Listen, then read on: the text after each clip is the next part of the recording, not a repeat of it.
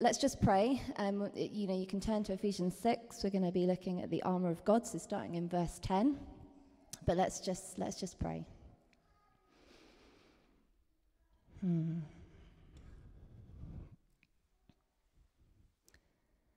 Lord, I thank you for what you are doing in our midst this morning. And Jesus, we just want to stay in that place, that sweet place. I thank you that there is so much truth in this book of Ephesians that we have taken hold of and that we have grasped. And as we look at this final passage, I just pray that you would continue to minister to our hearts, continue to speak truth into our hearts and into our minds, and continue to transform us more into your likeness, that we can be you to the world around us and we can be fully who you have made us and called us to be. In Jesus' name, amen. Great. So Gideon has very kindly got those slides up. So we're in Ephesians 6, verse 10. We're going to do right to the end. But I've broken it up into 3 sections that we're going to look at piece by piece. So we're going to start with the first 2 verses. It says, "Finally be strong in the Lord and in his mighty power. Put on the full armor of God so that you can take your stand against the devil's schemes. For our struggle is not against flesh and blood, but against the rulers, against the authorities, against the powers of this dark world, and against the spiritual forces of evil in the heavenly realms." Poof. It's a pretty big one. So in nearly every good story, there's an element of good versus evil, right? In all of our favorite films that we watch, we have the hero and the villain, we have the enemy and the goodie. And I was thinking about this. I was thinking about some of my favorite films where you see this in action. Tim referred to Lord of the Rings. I mean, classic. It's a great one. But I'm a bit of a Marvel girl myself. I kind of like a bit of Spider-Man. Who likes Spider-Man? I love Spider-Man. He is seriously cool superhero. Have you seen the modern film where he does this? And the thing comes out of his wrist, and he's able to swing between kind of the high-rise buildings in Manhattan. I mean, it's seriously cool. I would love to be able to do that. Just be able to stand at the top of the building and be able to swing between them. That would be awesome. Anyway, Spider-Man is obviously against the Green Goblin. That's his arch enemy. And he wins, of course. He defeats the evil one. But when we look at these images, just go on to the next one. Yep, that's them in battle. We think about a battle, we think about a battlefield, and we just think, of the blood and the gore. We even in this or in kind of, war movies, we think about the blood and the gore. We think about mass destruction. In those amazing Hollywood films where they use CGI and the buildings come crashing down, and it's just like the whole of Manhattan is destroyed. The buildings all come tearing down, and it's just mass destruction. It's very, very dramatic. And Paul says that we're in a battle. But how many of us see that in our daily lives? Is this what it looks like when we kind of go about our everyday, ordinary lives? Do we see buildings crashing down around us? Now, I reckon actually if we lived in Africa and we spoke to someone like Heidi Baker, she'd probably say, yeah. Actually, in the spiritual, I do see that all the time. We're living amongst witchcraft and witch doctors, and people give their lives to Jesus, and we see the physical battle. We see it with our eyes. We can see the battle that it is to get them out of that and into the kingdom, and the repercussions on family life as people give their lives to Jesus. But in the West, I guess there may be a rise in an openness to spirituality. We've seen, Light in Life do an amazing ministry, as they're reaching out to people who have their eyes open to the spiritual world. But actually here in the West, there's a lot of apathy about spirituality. And I think one of the tricks of the enemy is to make people think that there is no spiritual reality. In 2 Corinthians 4, verse 4, Paul says, "The God of this age which is the enemy, the god of this age has blinded the minds of unbelievers. I think if he can make people think that God doesn't exist and that he doesn't exist, then he can have an absolute field day. Because we think that our fight is against flesh and blood, and we see things in the natural and we think it's against flesh and blood, when actually there's a whole spiritual dimension going on. And if he can make us think actually it's just about flesh and blood, then he can have an absolute field day. And I think similarly for the best part of our day-to-day lives as Christians, the battleground is much more subtle than what we see in the Marvel films. It's much more subtle. But the reality is, my friends, that the enemy is at work, and the more that we love God, and the more that we want to do things for his kingdom, and the more we advance his kingdom here on earth, the more the enemy will not like it. In John 12, Jesus calls the enemy the prince of this world. And in 1 Peter 5, verse 8 to 9, he says, "Be alert and of sober mind, because your enemy, the devil, prowls around like a roaring lion looking for someone to devour. Resist him, standing firm in the faith." So, although we know that Christ ultimately defeated Satan, didn't he, on the cross, he has been ultimately defeated, and his days are numbered. He is at work still here in this world, and he can only be in one place at one time, but he gathers kind of the demons and the spiritual forces around him to be at work. And therefore, we must take our stand and put on the full armor of God. Now, I think, we can say these things, and it can all seem a bit scary, can't it? But I want to say, and we're going to come back to this in a minute, that actually there is nothing to fear, because God has the authority. And we have the authority under Jesus, and we're going to come back to that. So although we start in that stark reality and that somber reality that we are in a battle, let us not fear. And let's take a look at the armor that God has given us so that we can be prepared. So verses 13 to 17. It says, "Therefore, put on the full armor of God, so that when the day of evil comes, you may be able to stand your ground. And after you have done everything to stand, stand firm then with the belt of truth buckled around your waist, with the breastplate of righteousness in place, and with your feet fitted with the readiness that comes from the gospel of peace. In addition to all of this, take up the shield of faith, with which you can extinguish all the flaming arrows of the evil one, and take the helmet of salvation and the sword of the Spirit, which is the word of God." That's some pretty cool armor, isn't it? And we're going to go through each of the pieces of the armor. We're going to look at them one by one and kind of work out what it is that they do for us and why we need to use them. But as I was praying, as I was asking God about this passage, I really felt like he spoke about two pieces of armor that we particularly really need to hear this morning as a congregation. And so I'm going to focus on two. I'm going to leave you lingering to see which one it is. But we're going to focus more on two. And we're just going to kind of delve into those a bit more. But we are going to look at each one. So, number one, gird your loins with truth. I just love this translation. I mean, it says put on the belt of truth, in a lot of versions. But I love this. Gird your loins with truth.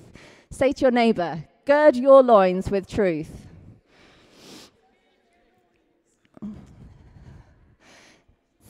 So the phrase gird your loins comes from the Bible, and it means to prepare and strengthen yourself for what is to come. And it came from the idea that basically the Roman soldiers would be wearing tunics, okay? They'd be wearing long, kind of loose clothing. And if they were going to go into battle, actually it would be pretty hard to maneuver in this. They wouldn't be able to move very quickly, and they wouldn't be able to be very agile because they had this long kind of clothing. And so what this meant was hitch up your tunic, hitch up, gather it, and secure it with a belt so that you can be agile. Fun fact. So the belt would be used basically as the first piece of armor that someone needed to put on before they put on the rest of the armor, to gather the tunic up, secure it round, and to hold it all together. And it would give them a sense of real security and agility. But the belt would also have a pocket, or like a part in it, that basically the sword could go in. And it would also have a bit where the identity papers, some would say the identity papers can be held as well. And we all know the sword of the Spirit. We're going to come to it in a bit. But what is this? The spirit of truth, yeah? The Spirit of truth, which is the word of God, which gets locked with the belt of truth. So those two go together.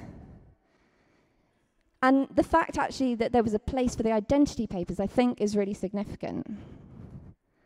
Because actually, as I was kind of like meditating on this and just resting in this, I felt like God was saying, actually, that our identity, first and foremost, who we are and whose we are, is so important to know and be confident in as we face into the battle. And actually, the enemy would attack our identity massively in making us kind of be insecure in who we are or whose we are, or what God has done for us. And I came across this picture. Just have a look. My friend posted this on Facebook, and I just thought, I love that. And it said, fear nothing in front of you because of who is behind you. And you can just imagine this cub being faced with something and thinking, yeah, they're afraid of me because I'm tough.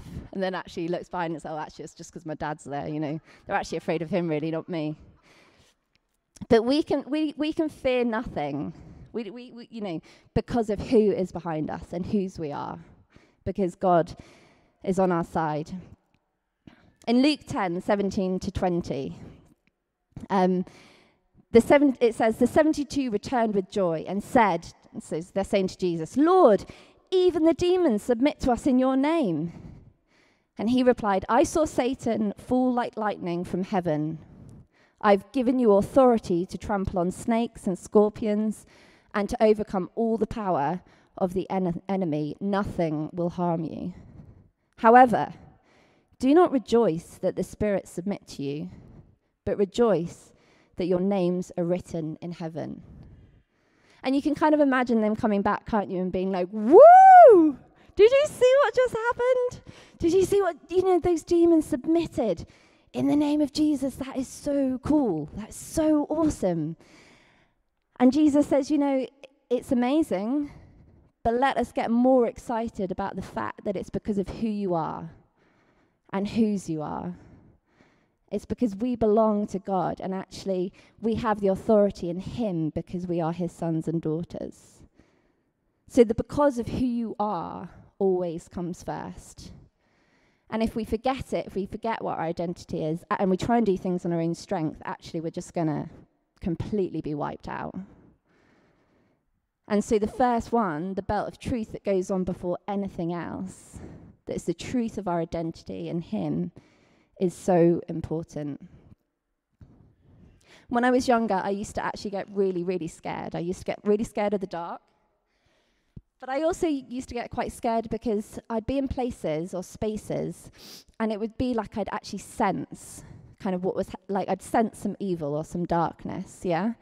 And when I was young, I really didn't know what to do with that because I could sense it, I could feel it, and I was just terrified. I was petrified of it.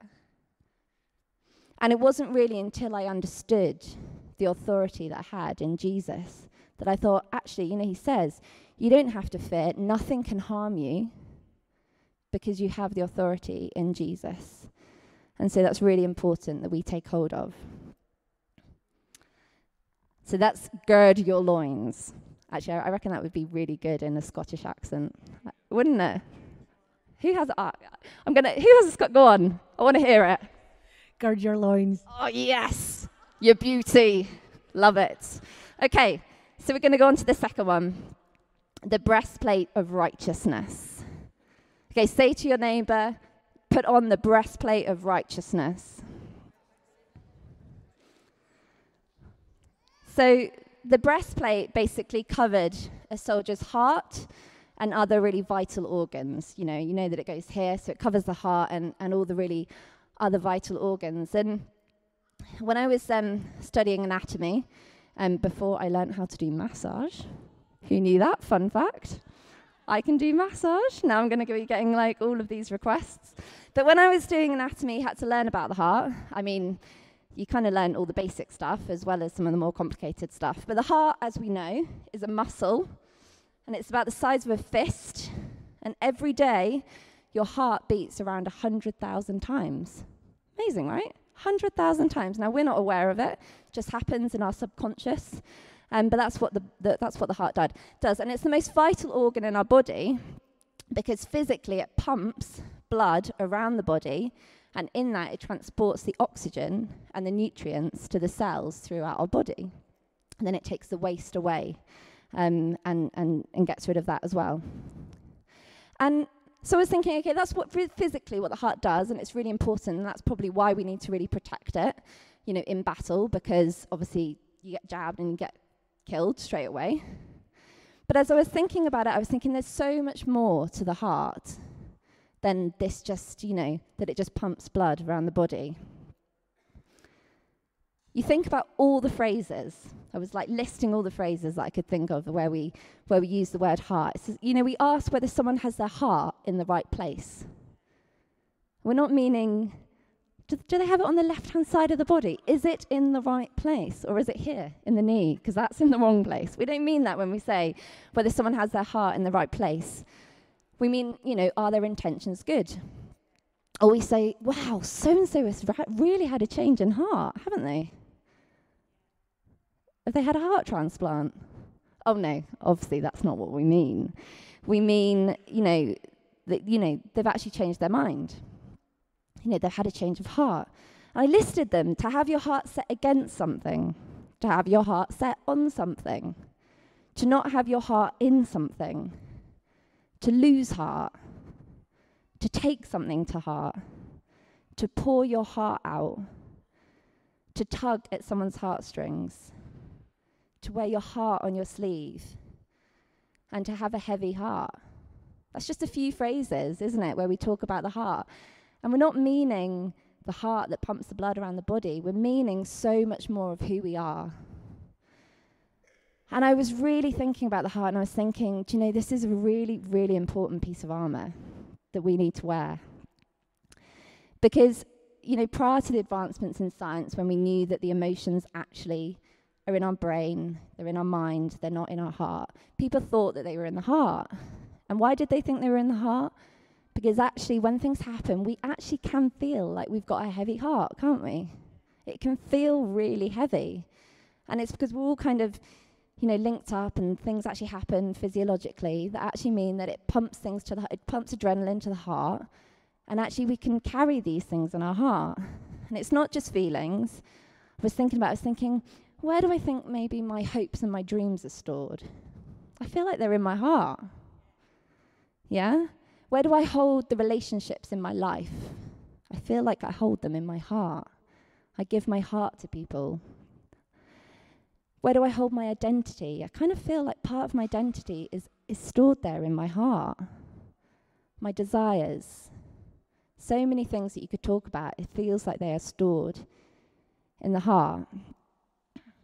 And so although we know that the heart only has 4 chambers, actually, as I was thinking about the heart, I felt like God gave me the picture of, next one, Gideon. Who knows where that is? Who knows what that is? Downton Abbey, yeah. I thought, I had a picture of a mansion, and I thought, well, what's the coolest mansion? Actually, people probably love Downton Abbey. I'll get a picture of Downton Abbey up. But I had this picture of this heart as a mansion.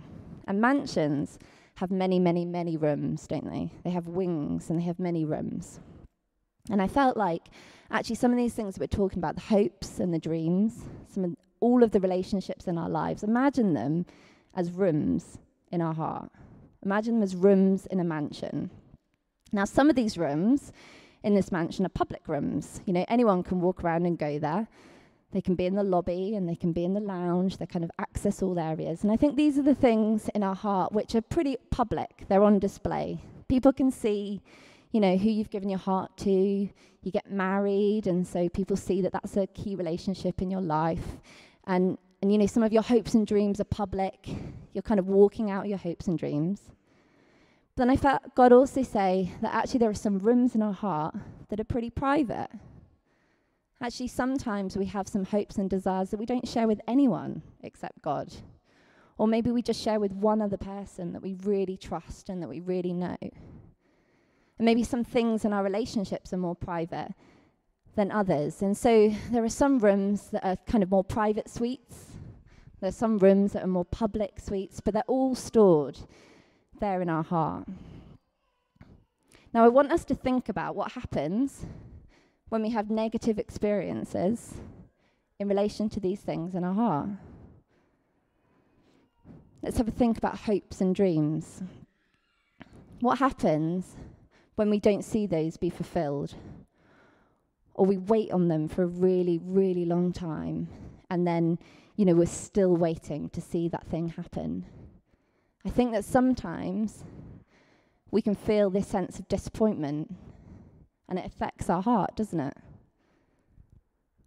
Or you take a situation where, you've got a friendship where actually you've been hurt or betrayed by that friend.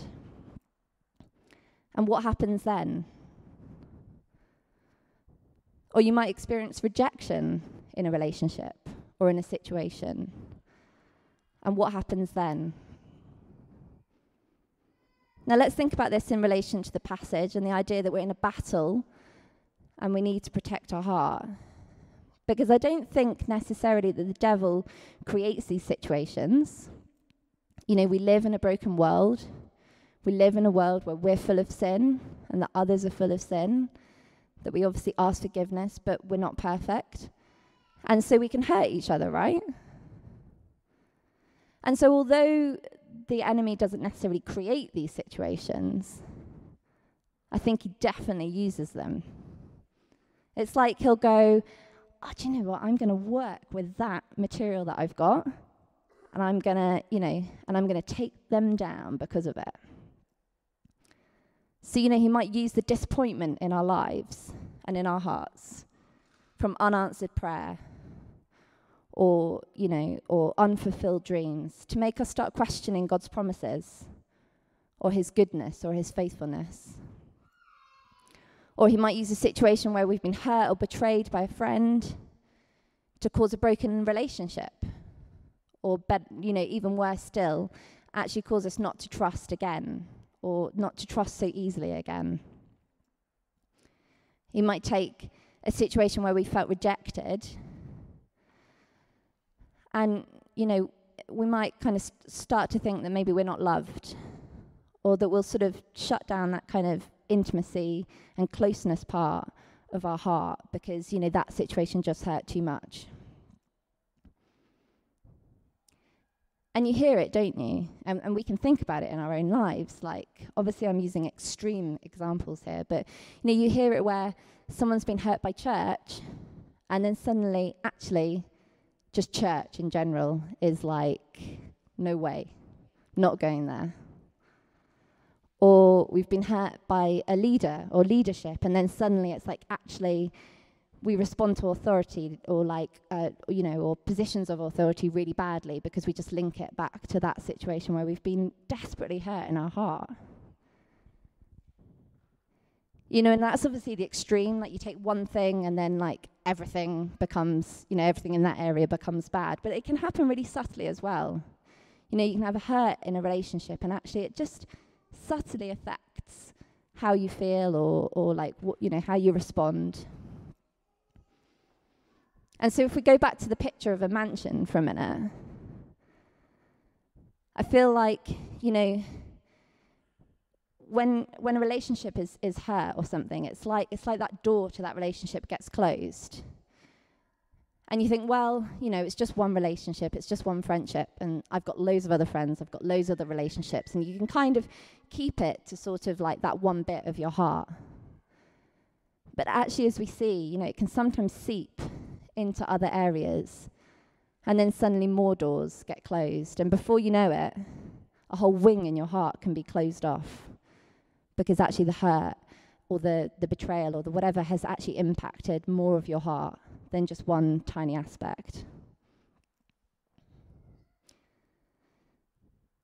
Ephesians 4:26 to 27, it's a bit earlier in the passage, Paul says, "In your anger, do not sin.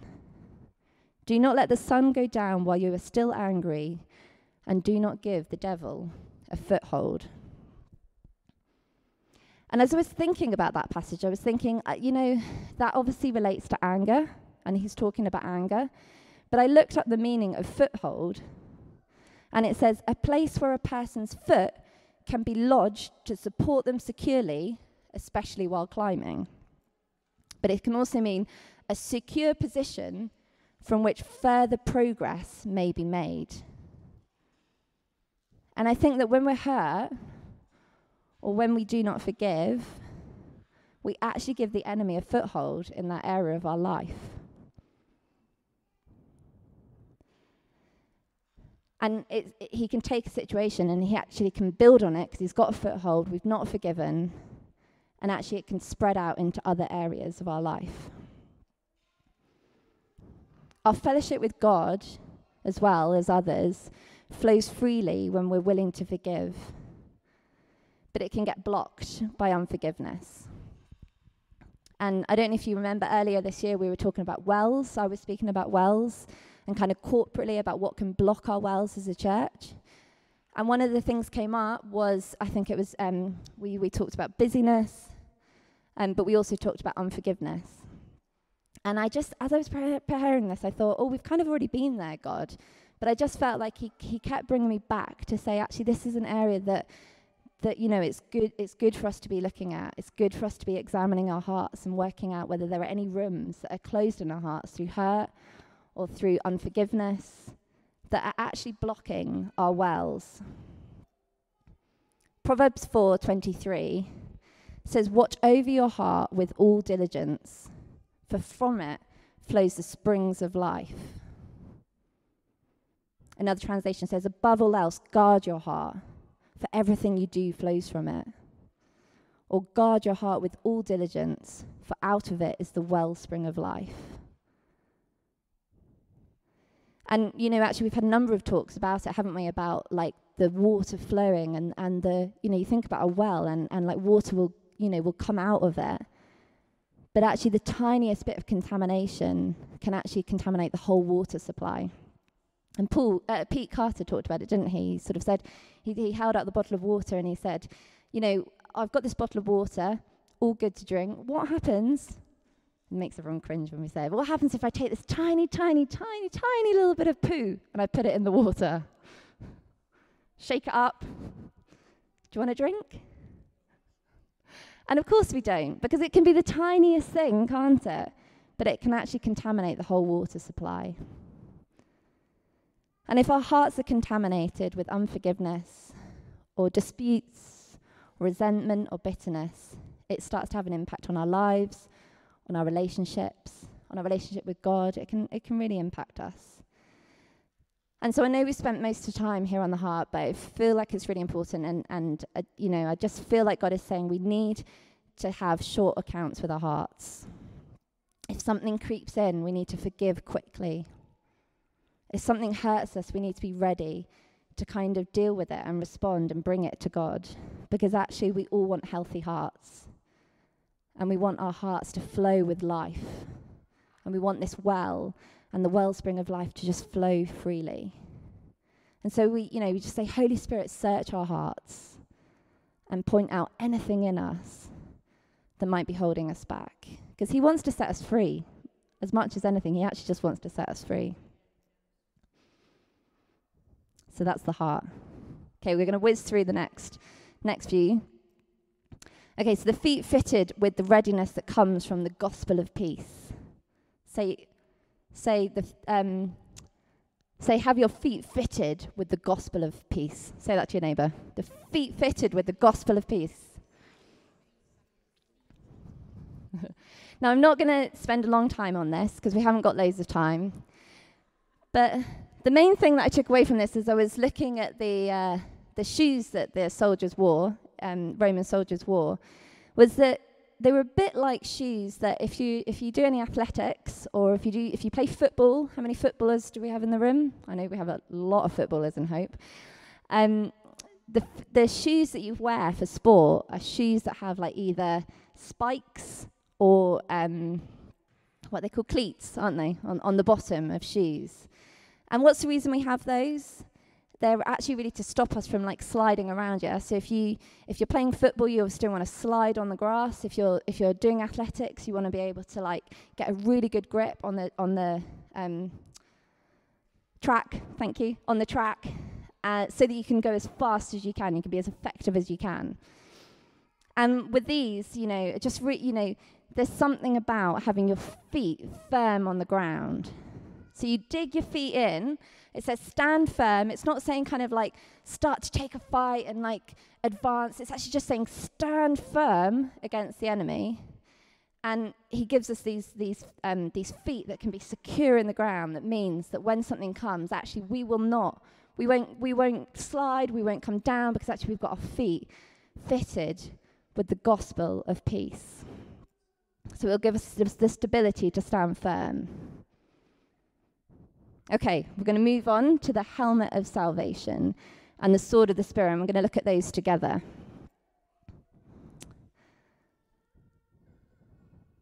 So the thing about the helmet that the soldiers wore was obviously it protected the whole of the head, but it also came down, and there would often be bits over here to protect the ears. And it would be really solid, and it would be really secure. And as I was thinking about the helmet of salvation, I was reminded of a verse in James 1:12 that says, "Blessed is the one who perseveres under trial, because having stood the test, that person will receive the crown of life that the Lord has promised to those who love him." Isn't that a beautiful image of the crown of life that will be put upon our head, that he promises to those who love him? And we wear that crown of salvation. When we give our lives to Jesus, we wear that crown of salvation. But there is something about the need for a helmet over that crown, because I really believe that the mind is a battleground for the enemy.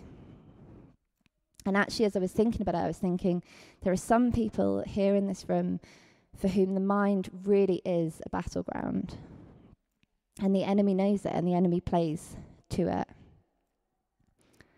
And so for some of us, it's just patterns of negative thinking. I was thinking it's funny how you can get into patterns of negative thinking, right? It's like if I get out of bed in the morning and I think, oh, this is going to be a bad day. And then you get up and you've kind of got in that in your mind, you think this is going to be a really bad day. And then you go down and you burn the toast and you think, this is really going to be a bad day. Then you burn the toast, and then you kind of take it out on your husband, even though he didn't have anything to do with the toast. He's just standing there, and he's got, just got it in. He's standing in the crossfire. And you're like, this is going to be I knew this was going to be a really bad day. And you go into work, and actually it kind of becomes a self-fulfilling prophecy, doesn't it? Because you've kind of started in your mind, actually, this is just going to be a bad day. And you think, actually, if you did that every single morning, if you woke up and the first thing you thought was, this is going to be a bad day, you're going to have a lot of bad days. Because actually, you start to think about something and it becomes a pattern. The opposite, a bit of a funny one, although not good for my health. Funnily, at 2:00 in the afternoon, I used to think, really, really want a chocolate bar. And then the next day at 2:00, I found that I thought, I really want a chocolate bar. And it actually just became a habit that every single day at 2:00, I thought, oh yeah, I really fancy a chocolate bar. I had to break that negative mindset in my mind. Had to break it. No, I mean, but I am being serious. Like, actually, if we start to kind of allow negative thinking or negative thought patterns into our lives, actually they're quite difficult to break. And yet actually Jesus can break them. He can break them. And we looked a couple of weeks ago when I was preaching about how Romans talks about the renewing of our mind and how God can renew our minds. And so that's about kind of negative thinking. But I also felt like God was speaking about how actually lies can be really used as a strategy by the enemy to really take us down. Because the enemy loves to speak lies into our lives. Chris Valentin told a story once of how he once saw, because he's a seer, so he then there was a whole period in his life where he saw a lot of spiritual stuff going on, and he walked into a restaurant one day or something, and he looked at a couple sitting at a table, and he actually saw a demon go and sit at the side of someone's head and say, "She hates your guts." And then he went over to the woman and he whispered in their ear and said, "He thinks you're ugly." And then he just stood back and just saw this couple just argue, using those lies that they'd heard from the enemy. And whether it's a lie that we've struggled with because of experiences that we've explored in the heart, we have bad experiences and then lies can come in and we can believe lies. Or it's a lie that we can believe just when we're feeling a bit tired or vulnerable. Or it's a lie that maybe actually we just haven't even realized that we're believing a lie, but it's just this thing that we have in our lives that we haven't combated with the truth. And at times like this, we need to know and we need to use the weapon that God gives us, which is the sword of the Spirit. Now, when you think about sword, you might think of this like massive wielding sword that you can kind of wave around. But actually, the Roman soldier's sword was actually very small. It was kind of like a dagger. But it was razor sharp. And because it was small, they could like get it out really quickly. And they could use it really, really quickly in battle. And so actually it meant that it was one of the weapons that people, made them as a Roman kind of armory, like really formidable. It's just like, whoa, they've got something they can use really quickly. It's really agile. They can get it out in kind of battle when they need it, and it will do the job, but it's quick and easy to use. And we need to use the word of God like this. We need to have scripture at the tip of our tongues so that when a lie comes in, we can just bat it off and combat it with the truth. But we have to know our scripture to be able to do that. If you've been in situations where someone's been talking to you about a situation that's difficult, and actually you can just bring to mind some scripture that's like, actually, do you remember God says this? You're worried about provision or there not being enough. And actually God says, that he will provide and that we do not have to worry about a thing because he clothes the sparrows and the lilies of the field. And how much more does God love you that he will give to you? We need to know our scriptures to be able to be quick to recognize a lie and then to be quick to combat that lie with the truth. And we can do that for each other, can't we, as well? We don't just have to. So it was interesting because I hadn't heard it anywhere else, but I did hear some teaching about how the sword, the dagger, is obviously a weapon, but apparently could also be used to pick out the fiery arrows. So you could use it to actually like pick out the arrow and get rid of it. And it's like we do need to use the word of God like that, don't we? When an arrow comes, we need to pick it out and flick it off. And we can do that for each other. So we're going to finish up now just with the shield of faith. And this, again, comes back to actually that we're called to wear the armor ourselves and use it to kind of do it individually for ourselves.